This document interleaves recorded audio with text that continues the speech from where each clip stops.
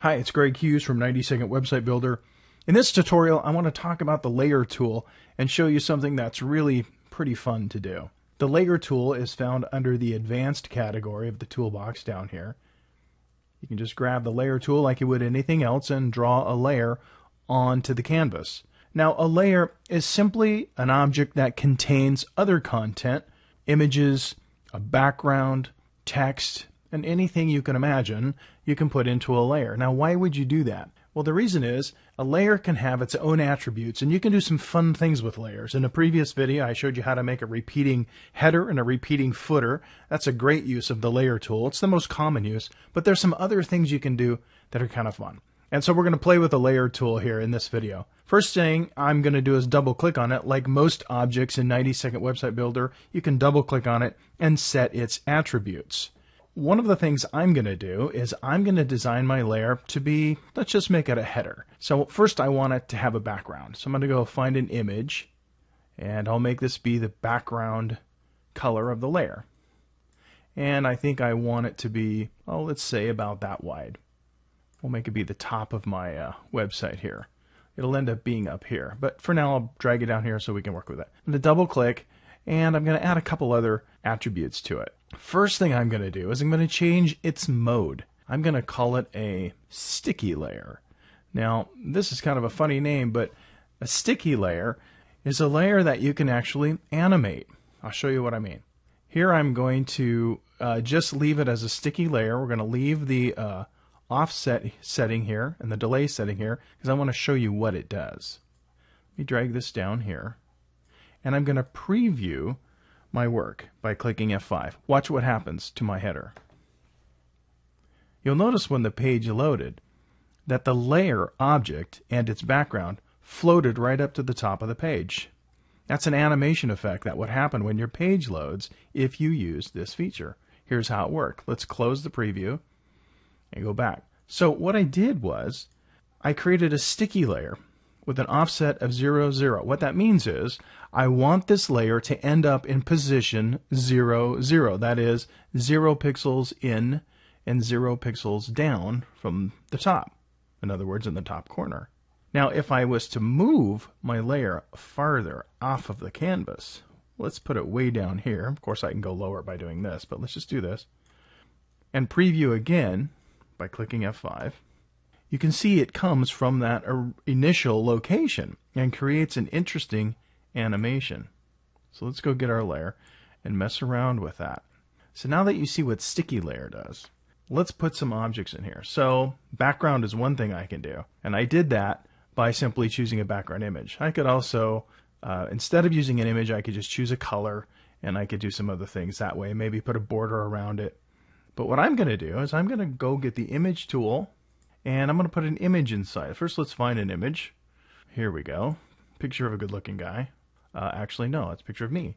Then what we're going to do is I'm going to put it inside the layer. Now watch what happens. When I take this image and I put it inside the layer, you'll notice it's not actually inside yet. It's not inside the layer or part of that until the layer highlights. I don't know if you can see that because of the color, but the layer highlighted a light blue border, as you can see right there. I'll do it again. I'm outside of the layer, now inside the layer. That means this image, this object, is now part of the layer. And if I was to move this, it would go with it. Okay, so hopefully that's clear. So let's do that. Let's put this image here. And in fact, since it's part of the layer, I can actually bring this layer down and it'll stop right up against that image. Bring this edge in and it will stop automatically. See, it just stops right up against it because it knows that it's part of the image. So now I have a layer with an image in it. You can also do that with text. So let's try that. Let's get some text here and let's edit that. And let's see, since that's going to be dark, let's make this a lighter color like white. And let's make it a bigger font. Really big, in fact. Let's make it about 24. And let's make it bold. There we go. So we can see it a little bit better. I'm going to stretch it this way. Okay. So just so you can see, this is now part of this one object. An object with a background, image, and text. and one that's going to animate. I'm going to have it come from the bottom. I could have it come from off screen if I wanted to, but I'm going to have it come from the bottom, and I'm going to have it animate to the very top corner. I could also slow down that animation if I wanted to. It was set to 500. Let's see what it looks like at 1,000. I'm going to preview, and you see it does go a little bit slower than it did at 500. 500 goes a little bit faster, obviously. So let's watch that. There it goes. Kind of a nice effect. And what's great about it is you're not limited to animating just one layer. Here's another way to do it. Let's grab the layer tool, and let's put an image in there. So let's go get another image. So I'm going to get the image tool, and here's a book cover. So let's put this book in here. As you can see, here's a better way for you to see how that highlights once the image is inside the layer. That means this image object becoming part of the layer, and that's why it moves around with it. I could move it out of it like this, and you'll see it's no longer part of the image. Or no longer part of the layer, I should say. So let's put it in here. Okay. And let's use the layer. We don't need it to be all that big because we're just going to use this layer attribute to animate this image. So I really don't need the layer to show, because if I preview now, what I'll have is my animation, and then I have this layer with a gray background. I don't really want that gray background. So let's do this. I'm going to double click on the layer, go to the style, and I'm going to make the background be white. All right. Now, let's preview this, and there's my animated website, so to speak. But what if I animate this object as well? Can we do that? Let's see. Let's put this, whoops, I grabbed the object. I meant to grab the layer. There we go. Don't want to make that mistake.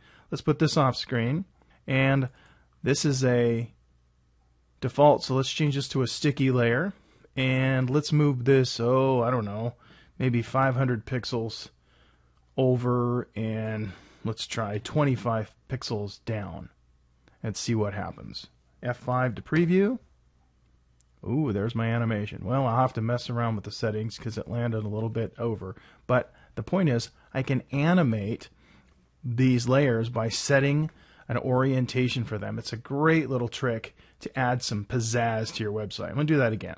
Let's see. Maybe I'll make it, let's have it come over 700 and come down 20.